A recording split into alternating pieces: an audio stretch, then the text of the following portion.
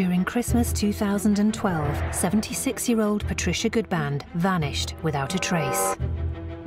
When somebody's reported missing, the first few hours and days is critical. In this case, we didn't have that luxury. Pat's business partner and friend Chris Simons said he dropped her off at Milton Keynes train station so that she could visit a friend in the north. The idea that Mum would have undertaken such a journey as this all by herself really didn't make any sense to me at all. The investigators questioned those closest to Pat, but not everything was as it seemed. The people that we thought were helping us were in fact telling us an awful lot of lies. So it was our job to unpick the facts from the fiction. Detectives hunting for clues of Pat's whereabouts hoped to find their answer within her diaries, but it would be another piece of written evidence that would give them their biggest breakthrough. Ultimately, what we discovered that day was a checklist for murder. The police searched high and low in their hunt for missing Patricia and wouldn't stop until they had uncovered the truth. The person that committed this crime thought they had planned and prepared enough to outsmart the police, but they were wrong.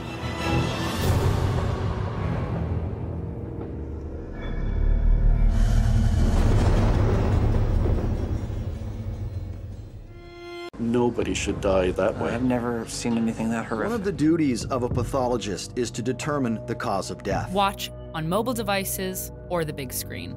All for free. No subscription required. Download Veely now.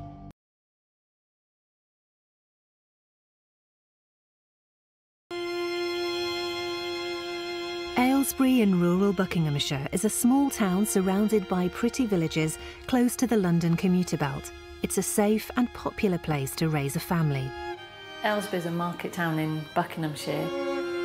It's expanded over the years with families moving in, made a new railway station as well because it's not that far from London. It's a nice place. 76-year-old Patricia Goodband had lived in the area all of her life. In 1986, Pat was recently separated and living in her own property in a village called Edgecott. She was working at a builder's merchant's.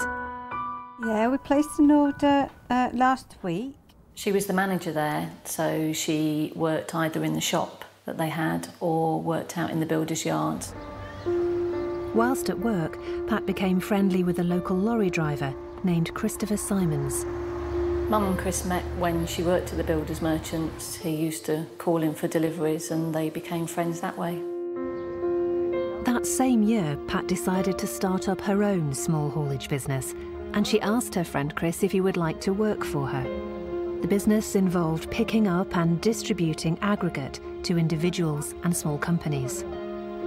When Mum set the company up with Chris, it worked well because Mum was used to doing the books, keeping things balanced on that side. She'd also take the phone calls for the deliveries, and it was Chris then that went out and actually made the deliveries.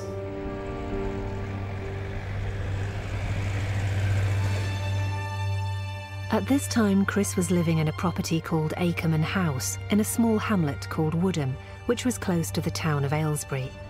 The house had an office set up, 5 acres of land and a yard, so was the perfect place to run the new business from. But Chris suffered from a medical condition which affected his stomach, and in 1987 he decided to sell Acomb House and move into Aylesbury to be closer to the hospital. Pat bought the house from Chris to allow the business to continue running from Acomb House. As well as being business partners, I would have said that Mum and Chris were good friends too. Mum really didn't like travelling anywhere on her own. She just went to the areas that she knew. So if Mum would come and visit, Chris would always drive her in the car. Chris had told me small things about his life, the fact that he'd been married previously, that his wife had died. He'd also had 3 children, but they, unfortunately, had also died. Pat's neighbours assumed that she and Chris were romantically involved. When we first moved into the house next door to Chris and Pat, we always assumed that they were husband and wife. They were always together, they were always out walking the dogs together and gardening together. We didn't see an awful lot of Pat because she was a very private person. She would often do a lot of baking, and occasionally a mince pies would come over the fence at Christmas. Chris was in fact what you would call the perfect neighbour. He was always there to help us. He would come round and chat with my husband in the workshop. As time evolved, we realised that they were not actually married. Chris would talk about his wife and family in Aylesbury, so we assumed that they were having an affair. When Pat moved to Akerman House, she started renting out her property at Edgecott. A friend of Chris and Pat's called Bob Taft helped with the upkeep of the house, as well as helping Chris with various odd jobs. Although Pat was busy running the business, she also took on some part-time cleaning work for a local couple who were both doctors. Pat turned up for work at 8:30 in the morning, but she was always here a few minutes early, so she was a creature of habit. She was a very good cleaner. We could trust her totally. She did love the dog a huge amount, and I think it was very important to her that the dog loved her as well. Pat was always cheerful and very chatty, but she kept her private life a fairly closed book.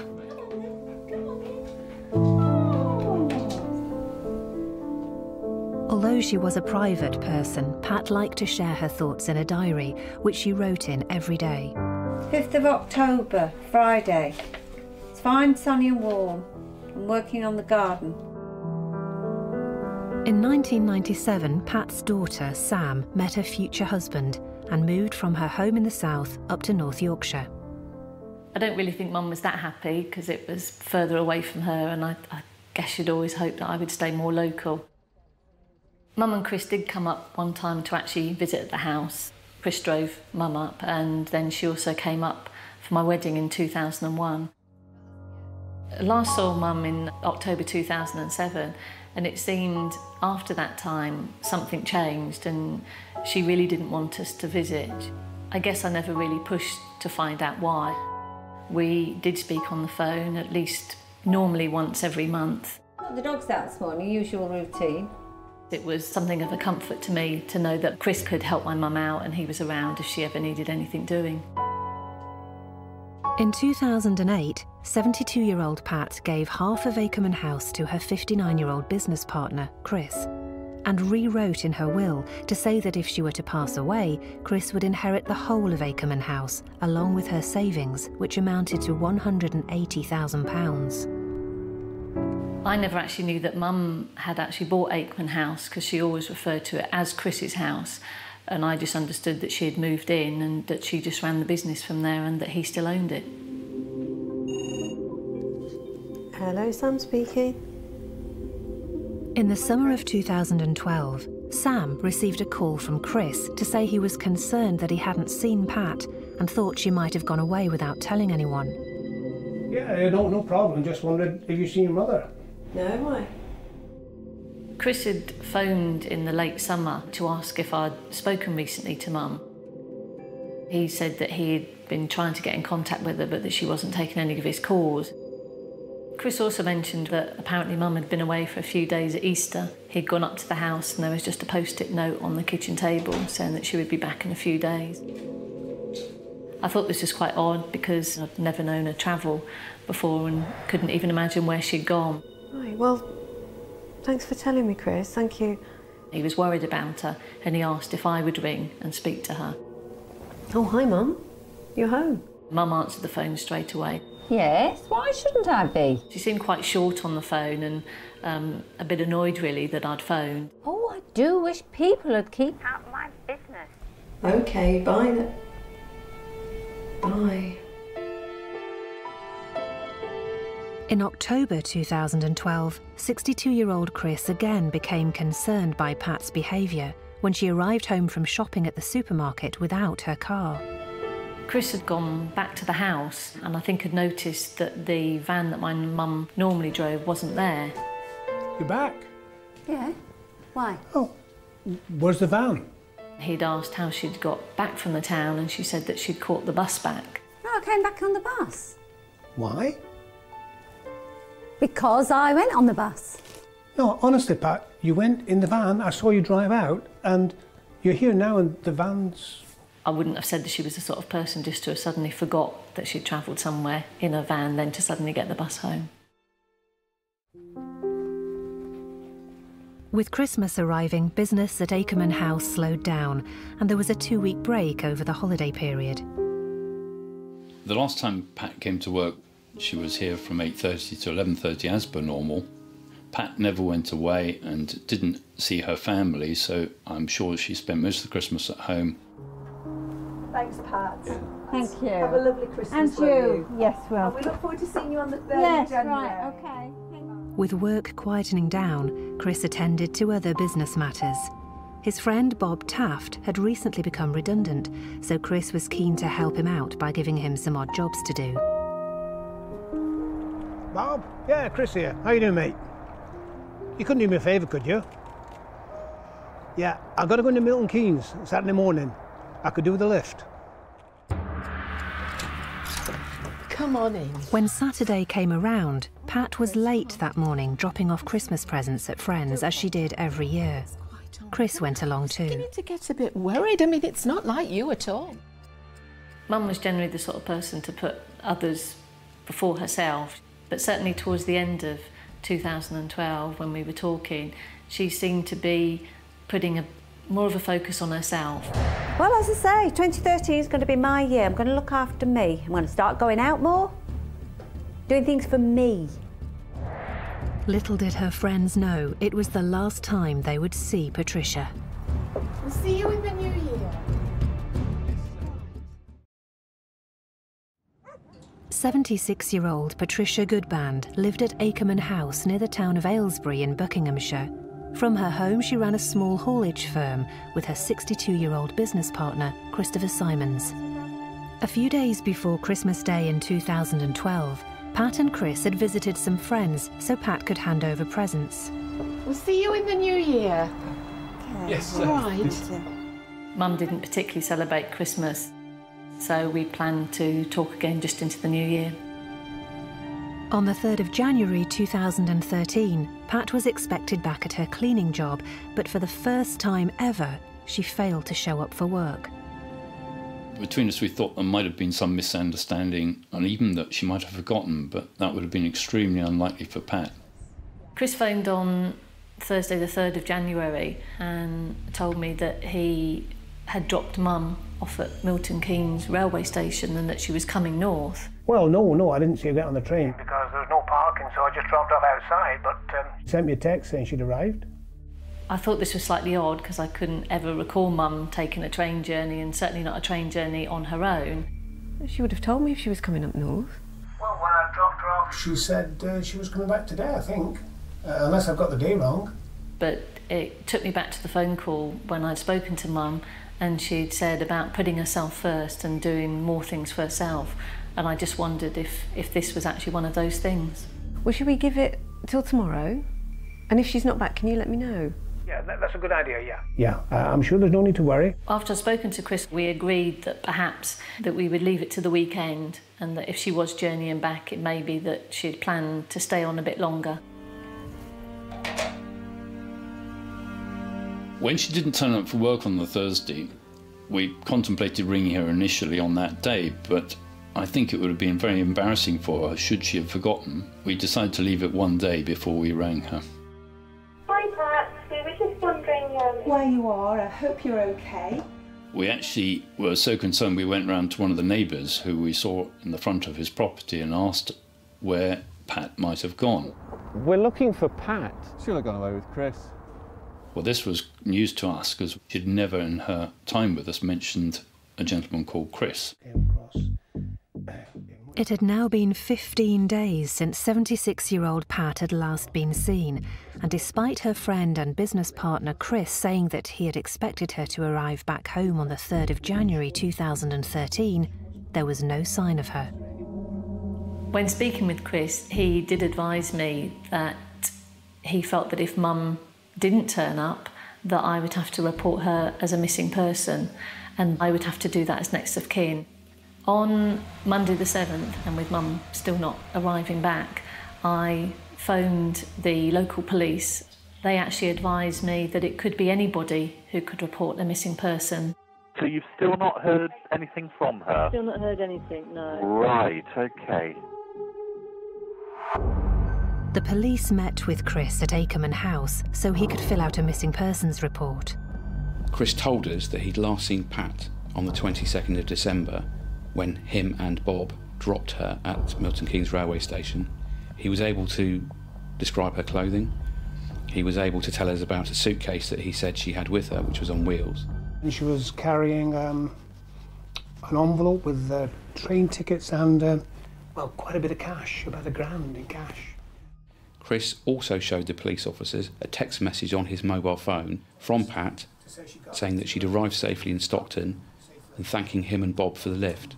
Yeah, the 22nd, that's right, isn't it? 22nd. Chris also produced a Christmas card. Inside, this card was written by somebody called Sue, and it said that she was looking forward to seeing Pat over Christmas. He said he only knew that she was a friend of Pat's because he'd overheard them having a telephone conversation. Because Chris had said he wasn't the only person to see Pat on that day, officers visited Bob Taft at his home to take a written statement. He gave us a very detailed account of that last trip to Milton Keynes train station with Pat. He could remember the exact route they had taken, and he could clearly remember what Pat was wearing. Very smart. Not like she'd wear it at the yard, no. From all the detailed information we'd been given, from Chris and from Bob, we became more comfortable that actually Pat had probably gone away for Christmas, had gone up north, and was just late coming back.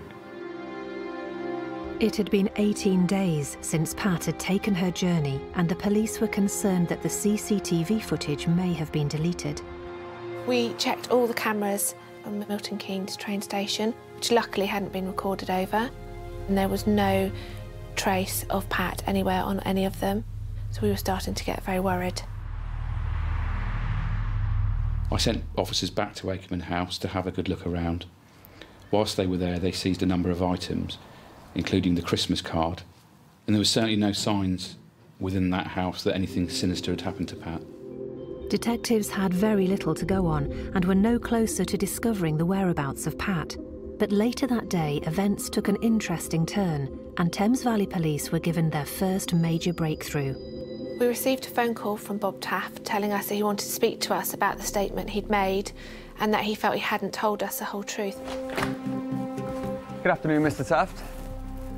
Would you come with me down to the station, please, sir?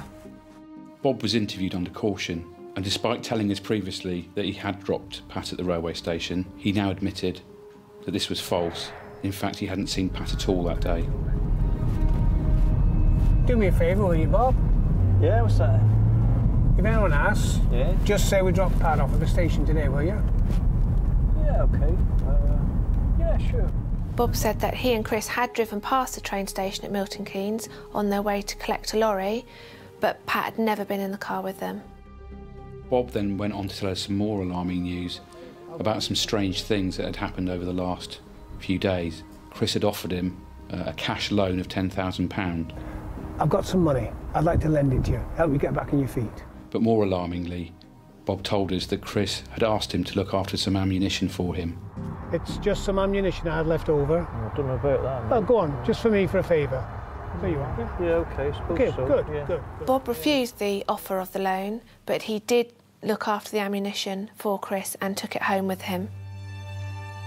It was now vital that the police spoke to Chris Simons. We invited him in to sign his statement. As soon as he arrived, both he and Bob were arrested for murdering Patricia and for concealing her body. I honestly thought that the police had lost the plot, really, because it had been Chris who'd been assisting me over the past week with all the details about my mum. Yeah, bye. Yet here they were telling me that it was Chris that they'd arrested. Our primary concern now was to find out what had happened to Pat, and if it was something sinister, if she had been murdered, where was her body? We now had 3 potential crime scenes: Pat's house, Bob's house and Chris's house. After Chris's house had been forensically searched, colleagues and I went in to do a more thorough search to see what we could find. I found £10,000 in cash, and I also found a box of Christmas cards. The box of Christmas cards was very interesting because when we looked, we could see that the designs on the cards matched exactly the Christmas card that Chris had presented at Akerman House, saying it was from Sue in Stockton. What was interesting was when we looked at this box of Christmas cards, it was supposed to be a box of 10 cards, but 1 card was missing. In interview, we told Chris that we had found a box of Christmas cards in his loft that matched the one found at Aylesbury House. Can you just explain to me then why it is that you've got a box of 10, or technically a box of 9, Christmas cards of the same design of a Christmas card that Patricia has from Sue? I can't explain it, no. I didn't even know they were there, and that was He denied writing the Christmas card, but was prepared to give us a handwriting sample. A sticking point for us were 2 text messages that Chris said he'd received on his mobile phone from Pat. The first one had been on the 18th of December, saying that she had bought train tickets, and the second one was on the 22nd of December, where she said she had arrived in Stockton safely and to thank Bob for the lift. This was significant to us, but until we had analysed the cell site data, we weren't able to tell when those messages were sent, where those messages were sent from, and more importantly, who had sent those messages. At this point in their investigation, Thames Valley Police had 1 person in custody saying they had dropped Pat off at Milton Keynes train station and 1 person who said they hadn't. But having trawled through CCTV footage for the 22nd of December 2012, there was no trace of Pat having been there. We revealed to Chris that his friend Bob Taft had told us that he had lied, and that in fact he hadn't taken Pat to Milton Keynes train station on the 22nd of December. Enough's enough now. Robert Taft has been interviewed. He's admitted to lying to the police and state, although he picked you up, he never picked Patricia up. Yeah. It was just you 2. Oh. You surprised me.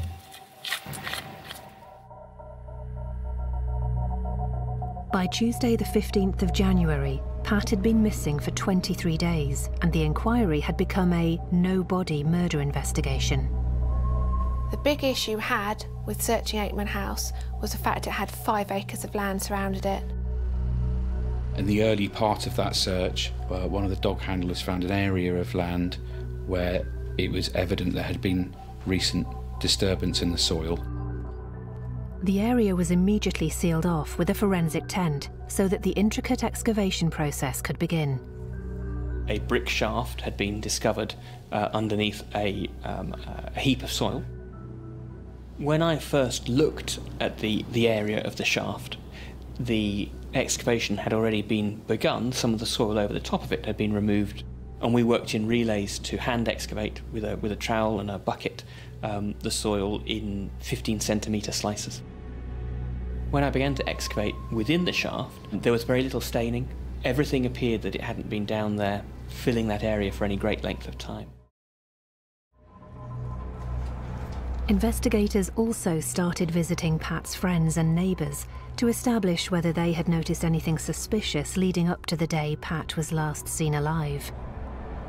One couple that back onto the rear of the property, they were able to tell us, firstly, that Pat was a creature of habit and that 9 o'clock at night her bedroom light would go on. But from the 22nd of December, the neighbour had not seen her light on in her bedroom. But around the same time, they had seen Chris in his digger driving up and down the garden and the paddock. They thought this was odd because the ground was very wet and marshy, and they knew Pat was very particular about her garden, and she would not have appreciated Chris churning up the land with his digger. But it was when the police spoke to another set of Pat's friends that Chris's story really began to unravel. When was the last time that you saw her? The 22nd, wasn't it? Yes, Yes. The friends said that they were a little bit concerned about Pat on that particular day. She seemed very quiet. Chris was in a bit of a hurry to go, I think. Okay. And they felt also that she was upset. They actually asked her what was concerning her, and she explained that she had financial problems. This appeared to be the last occasion that anyone other than Chris saw Pat alive. The painfully slow process of digging out the drainage shaft at Aylesbury House continued throughout the week. We'd been working on the site for about 5 days when the weather began to close in. Conditions became absolutely appalling and we had to call off the search. I was pretty concerned at this stage. We were no further forward. We hadn't found Pat, and I was wondering where we were going to be going next. What Chris and his team didn't realise was just how close they were to their biggest breakthrough of all. In January 2013, Thames Valley Police were investigating the disappearance of 76-year-old Patricia Goodband, who had not been seen since the 22nd of December 2012. Detective Superintendent Chris Ward had 2 people in custody in connection with Pat's disappearance and possible murder. Pat's friend and business partner Chris Simons claimed to have dropped Pat off at Milton Keynes train station with his friend Bob Taft on December the 22nd so she could visit a friend named Sue in the north. But Bob Taft had admitted to police that he had lied in his initial statement and said that he hadn't seen Pat that day and they had not dropped her off at the train station. 30 days after Pat was last seen alive, digging continued in the land around her house. I received a call from the search team to say that they had found something very significant at the excavation area. At this stage, we'd already lifted probably upwards of 35 tonnes of soil. And we were recovering the rubbish bags that had become the latest layer that we'd come across. And it was within that layer of bags that we came across the remains of a body in a seated position up against the brick wall of the shaft. When I received this news, that there was really mixed emotions. On the one hand, I was very relieved that we'd find Pat, but of course on the other hand, I'd always hoped in the back of my mind that we would find Patricia alive. When the police did confirm that the body that they had found was Mum's, it was still at that point that I just still really couldn't take it in. I could hear what I was being told, but it just still didn't seem real. And I guess I really still hope that they had got it wrong. Once Pat's body had been removed from the well, a pathologist was able to carry out a post-mortem. He concluded that Pat had received a number of blows to the head with a heavy instrument. We don't know where Pat was killed. We assume that she was lured out to the garden near to the drainage pit as she had her wellies on. Pat was likely to be facing away from her attacker. There was a significant injury to the back of her head, which he believes was caused by a blunt weapon or instrument of some sort. What was also clear from his examination was that it would appear that Pat has then turned round to face her attacker, as there was a significant defence wound on her left arm. She was then thrown down the drainage shaft and covered with soil and rubbish.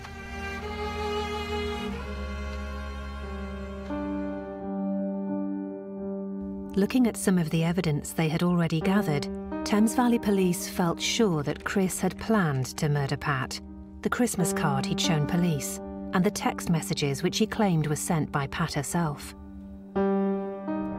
Police began searching through the computer data which had been seized from Akerman House, along with Chris's mobile phone and diaries of Pat's found at the property.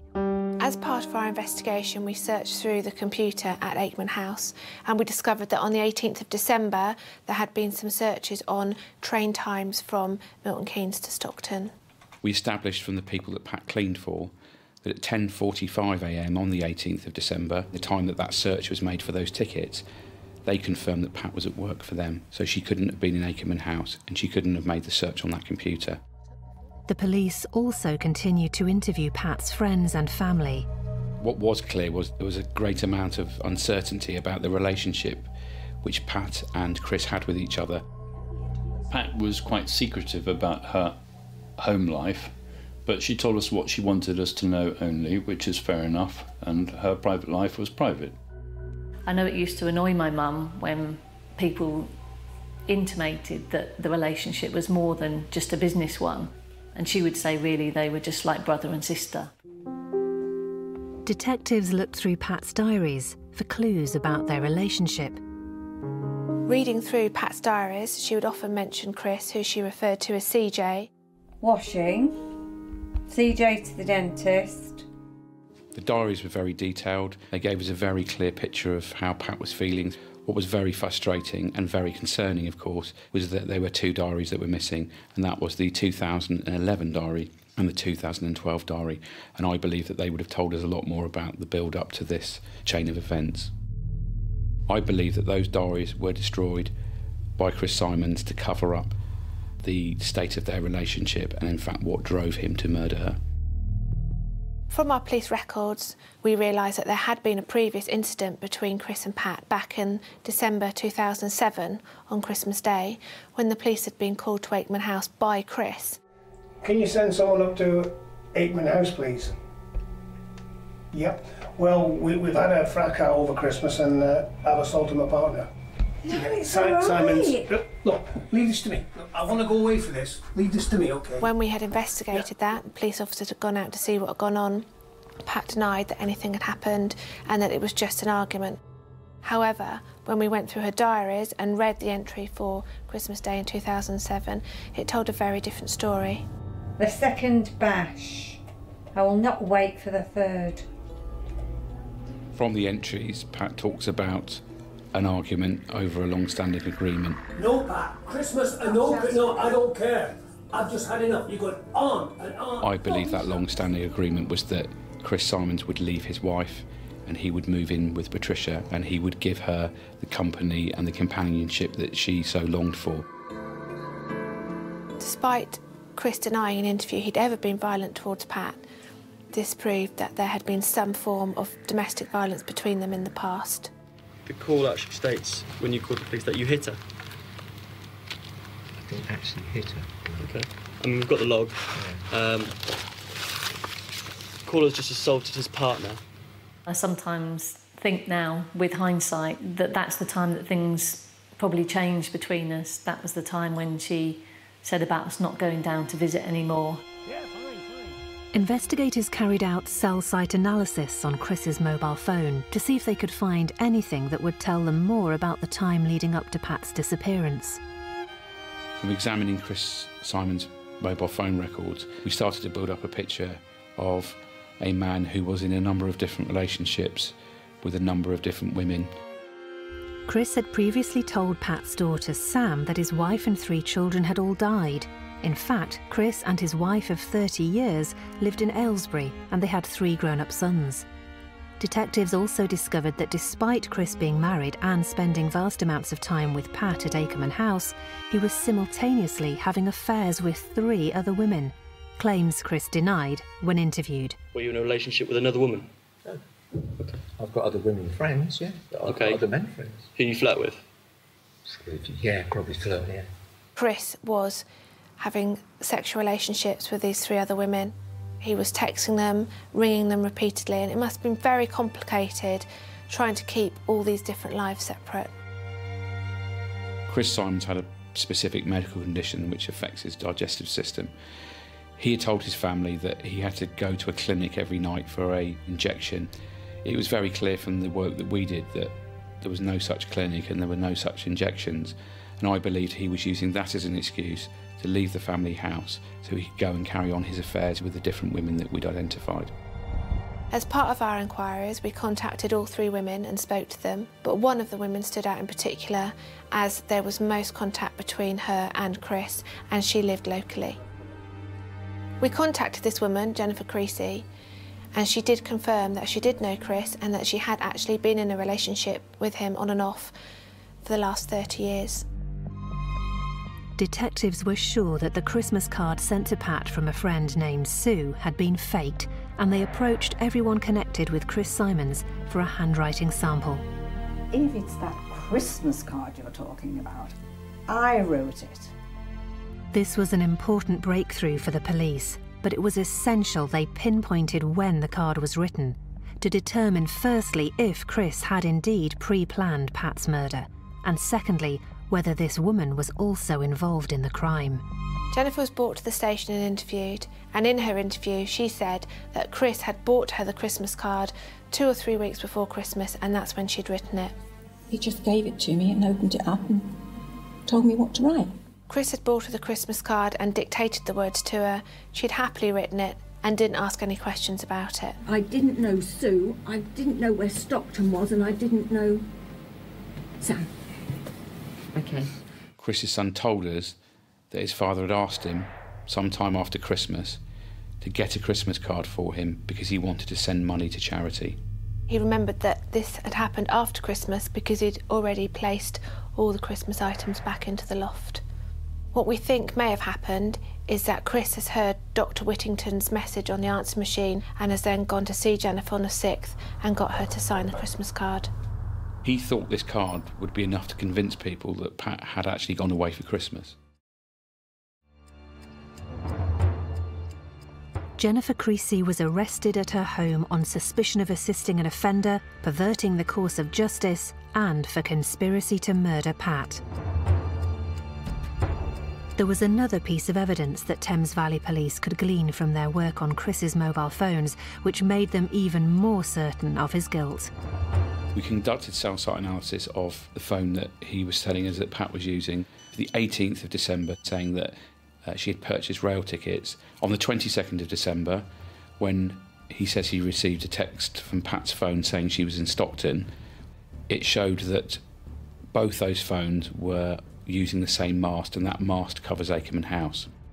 So therefore, what's very clear is that those two phones were together when those messages were sent. Thames Valley Police were more confident than ever that they had the right suspects in custody, but what they didn't have at this stage was a motive for the crime. We spoke to the two other women who Chris was involved with, apart from Jennifer, and one of them told us that in fact Chris had told her he was buying a house in the exclusive Sandbanks development in Dorset and had asked her whether she wanted to move in with him. This woman thought that Chris was either very rich or was about to come into a lot of money. The police did more investigation into Chris and Pat's finances. What we know about their finances was that firstly, Chris had owned Akerman House originally, and it would appear that he'd sold it to Pat in 1986. During the period between 2007 and 2008, Pat made a will, which effectively meant that on her death, Chris would be entitled to Akerman House. So as it stood, if Pat passed away, Chris was entitled to Akerman House, which is worth about £600,000, and Pat's savings, which are worth up to £200,000. In the months leading up to Christmas 2012, Pat had made inquiries with estate agents locally, looking for a house to buy in the Aylesbury area, and she said she had £180,000 to spend. That's these two, yeah, these are just new on the market actually, yeah. When the estate agents asked if they could contact Pat by phone or email, she was adamant they could only contact her through the post. And anything new we can post out to you, that's no problem. This made me think that she wanted to keep it a secret that she was looking for properties and she didn't want anyone else at home to find out. Vast amounts of circumstantial evidence had now been gathered by Thames Valley Police, but they were about to stumble upon one more piece of the puzzle which would convince them that Chris Simons was guilty of Patricia's murder. What we discovered that day was a checklist for murder.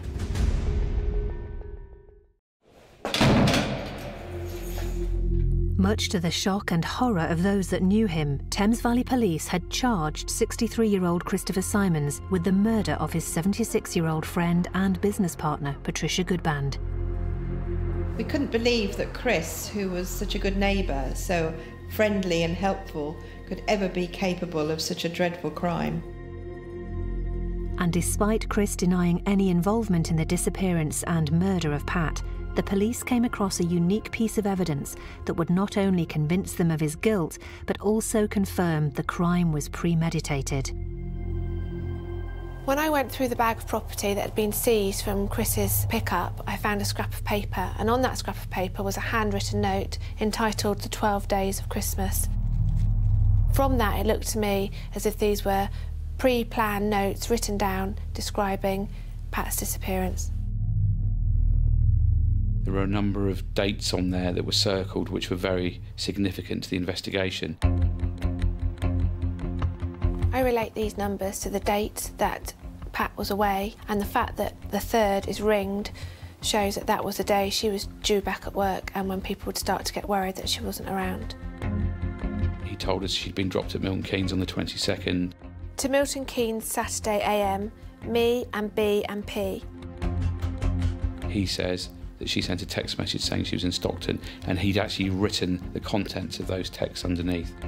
By 1 PM, train text, OK. She is in Stockton. lorry back home. That really was the final piece in the jigsaw, that he had planned this. It was very premeditated, and that was designed to remind him about the story that he needed to give to the police. So when Patricia texted you just first of all to say she got the tickets, did you respond to her? I don't think I did. It might probably be in my phone if I did, but...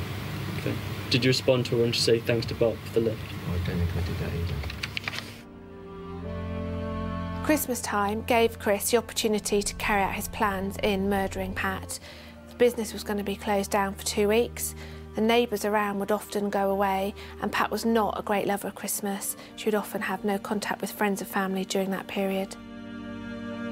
He believed that he had a 2-week head start to make sure he'd done everything properly, but he made a number of significant mistakes. The court case began on the 30th of September 2013 at Reading Crown Court. 63-year-old Christopher Simons was on trial for the murder of Patricia Goodband, a charge which he denied. 73-year-old Jennifer Creasy faced 1 charge of perverting the course of justice and 1 of aiding an offender, both of which she denied. 59-year-old Robert Taft admitted to charges of perverting the course of justice and possession of ammunition without a licence. He was not required to attend the trial. As the court case progressed, it was clear that Chris's lies that he'd been telling were beginning to unravel before him, and we were beginning to see the real Chris. One of the stories that he told us about his first wife and children dying was all a lie. He hadn't been married before, and he hadn't had these 3 children who'd all tragically died. No, that's not true. Chris told a number of people, including the police, that he thought Pat was suffering from dementia. He told us that she was forgetful. I've been a general practitioner for over 30 years. When I was giving evidence in court, the defence barrister was trying to make Pat out as though she was suffering from signs of dementia, which was clearly untrue, because Pat was a very clued up, on-the-ball lady. I guess this made us see a different Chris to the one that we thought we knew, and that he was obviously capable of telling these lies. But the biggest lie of all was still to come. It was a surprise when we got to court and we found out that he was changing his defence. I'd arranged with Pat on her request that if anyone asked her whereabouts between Christmas and New Year, then that is what I had to say.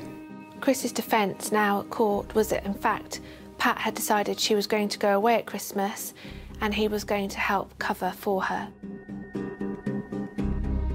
This line of defence seemed quite ridiculous when you consider that even when Pat's body was found and Chris was charged with murder and he'd spent months in custody, that he was still sticking by the story that Pat was going away for Christmas and he was covering for her. And why didn't you tell the police the truth?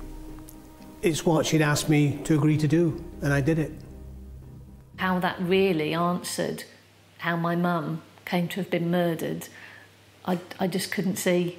It still didn't give us the answer of how my mum ended up dead. On the 25th of October 2013, the court case came to an end. Robert Taft, who had earlier pleaded guilty to his charges, was sentenced to 10 months in prison for perverting the course of justice and 14 days in prison for being in possession of ammunition without a licence. Jennifer Creasy was found guilty of 1 count of perverting the course of justice, but not guilty of aiding an offender. She was sentenced to 6 months in prison. After just 4.5 hours of deliberation, Chris Simons was found guilty of murdering Patricia Goodband. On the 28th of October, he was sentenced to life imprisonment with a 27-year tariff. It was just a tremendous relief to know that these 12 people had hopefully either seen through or not believed his lies. When Chris was found guilty of the murder of Patricia, there was this overwhelming feeling of satisfaction and relief. But really, you know, these things they're nothing to celebrate. He made himself out to be a victim to everybody, would tell people about his dead wife, his dead children, and all these women would feel sorry for him and seemed to love him unconditionally for over 30 years, and it was all lies.